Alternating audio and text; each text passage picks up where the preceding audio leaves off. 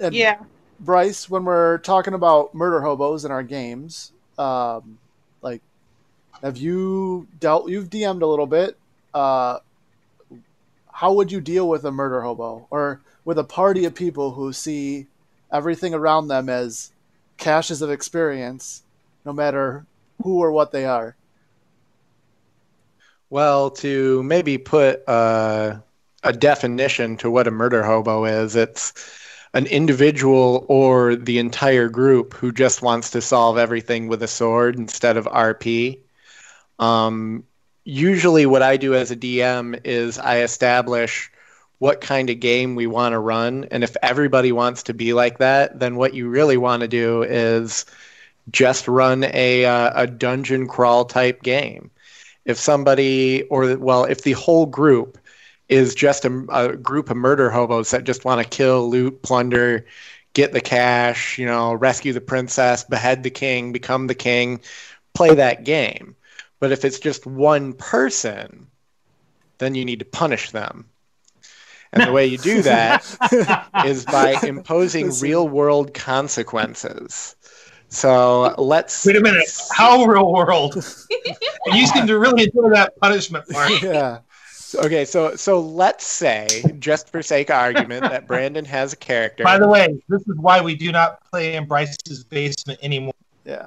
Oh, well, not to mention the fact that it got flooded, but whatever. I think that's the same reason we don't play in Brandon's basement. But so let's say, for the sake of argument, Brandon has a character, and he just wants something that the innkeeper has, and the innkeeper's not willing to part with it, so Brandon kills him. Well, the innkeeper is probably somebody that the townsfolk know, so when he's not around anymore, people are going to notice. So maybe there's an investigation, and maybe he's found and arrested, and now Brandon's character's in jail and has to either do something to escape or the party has to rescue him. That brings an interesting concept to the murder hobo aspect, or murder hobos in a party.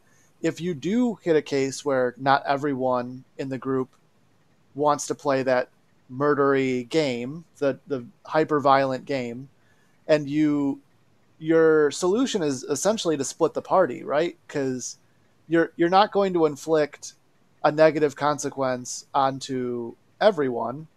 You're going to put the person who inflicted or killed the town's guard or whatever, and you're going to try and put him in jail. Well, how do you keep that from negatively affecting the party as a whole? Or is there any way to curb the one player instead of it and not affecting the group or the group dynamic? Well, always the first option should be to speak with the player. If you're having a problem player, you should just talk to him. Especially if it's a friend, somebody that you know. Hopefully that would resolve it. But I've actually DM'd a game where I had to put somebody in jail for making horrible decision one after another. Once again, are we talking IRL or in game? In game. And the party's next goal was to rescue them from prison in some way.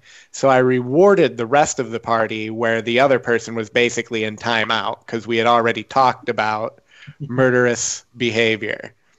Well, like you said, an in-game consequence, but sometimes it even goes to where Marina was talking about in the one campaign we had, and Ryan's favorite character, Teeny.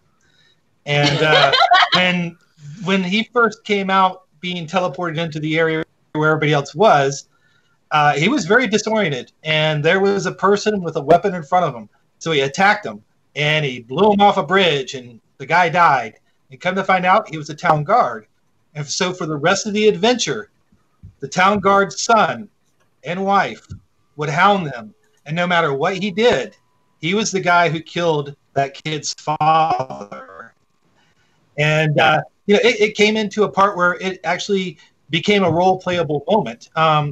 the player was willing to go with it, and he was trying to make amends and so forth. But you could kind of do that without having to lock them up. There are other ways, yeah. Yeah. That's just an In example.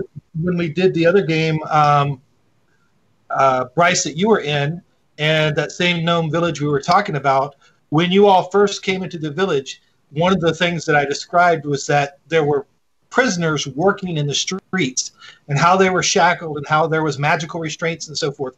So you kind of got the idea, if you just started randomly robbing shops or killing people, you're going to end up cleaning the gutter while everybody else is playing the game. So basically, again, time out. There was another way to do it without punishment, too, which I thought was interesting. In the last campaign we played, Dad was DMing, and he played it off of my character. My character was neutral good, and everyone else was, like, neutral chaotic. And so he had us walking by an alleyway, and someone screamed for help. So my character, playing that alignment, just went to help. And so that way you guys had to make the choice to split the party or help. And you saved a kid who turned out to be a kobold. Shut up, that was later. So I'd like to touch on that. Not only because the murder hobo aspect kind of comes from the idea that you can do anything you want in the game, but really all of your character progression is based on experience from punching things. So how can you, instead of inflicting punishment onto the people who are taking that to an extreme, because essentially they're just trying to streamline the best way of playing the game, how can you allow for alternative ways of advancement to allow people that don't want to punch everything in the face to advance in the game, which at its core is just experience for killing things? Well, you can always make it clear when you start the game that you're not using that sort of experience progression. You should be using a milestone progression. For instance, give me 1 second. In my favorite supplement, the Essentials Kit, which you can get right now on Amazon for $15. Not a sponsor. And what it comes with is amazing. They did not sponsor me. I have bought 2 of these with my own money, and they are fantastic. You have an extra, you say? No, I gave one to a friend who I taught to DM. But in that, you do not get experience for your kills, even though it is combat heavy. There are a lot of combat encounters. It is kind of the adventure is kind of a message board type thing, like from Witcher 3, where you go up into the town and they have the big board and you just take all the little notes off and do the quests. You get 1 level for the first quest you complete, first couple quests you complete, and then after that it's 1 for every 2 quests you complete, and then after that I think it's 1 for every 3. So it's completing quests and progressing the storyline as opposed to how much experience is that farmer worth. Well, one of the things that we had spoken about in the last episode was using tools and so forth to create a good balanced CR adventure. And when you go with a milestone, adventurers or the group is more willing to walk away from something that's definitely going to kill them. Well, smart groups walk away from things that they know is going to kill them.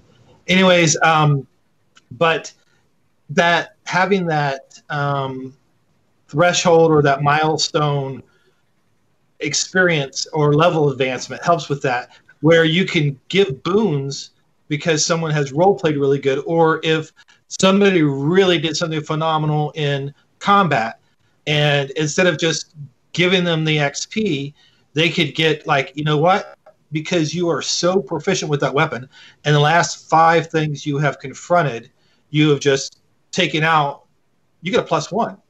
Like our crit list? Well, the crit lit's a little bit different. the Critical Role list. But yeah, we're Not the podcast. no, not the podcast. Also not a sponsor. But so There's Brandon but nipping yeah, that so- in the bud. Yeah, just We are not affiliated So, with Critical Role in any way unless they want to be. yeah. Then come Those two is contact me. not versus. should we start moving off different sponsors or possible Yeah. sponsors? Critical Um, Role C team. We'll see if Adam Coble will be on the show. He'll have to fall well, pretty we'll far have to before. really zoom in that camera. But okay, so that's a little bit about murder hobos, what they are, how to deal Well- with them in a group. Oh, go ahead, Tim. You never spoke on if you have ever played a murder hobo or if what you do with murder hobos.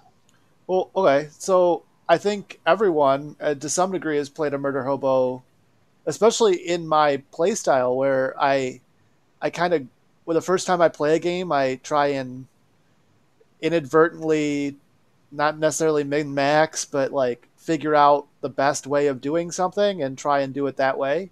And when the whole rulebook says you need 900 experience to hit level 3, my brain goes, well, how do I get 900 experience? Well, the way you get 900 experience is you kill 300 guards. And so everybody that just walks up, it's just whack-a-mole time until you beef up and then you go slay a dragon. So yeah, I've been guilty.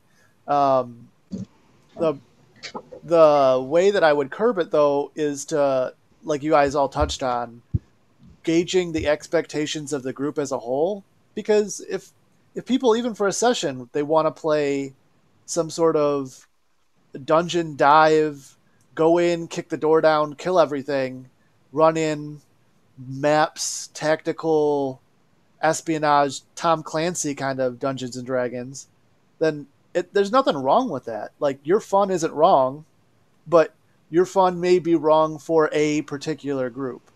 And it's all about just group dynamics and making sure everyone is having as much fun as each person can have in a certain group setting.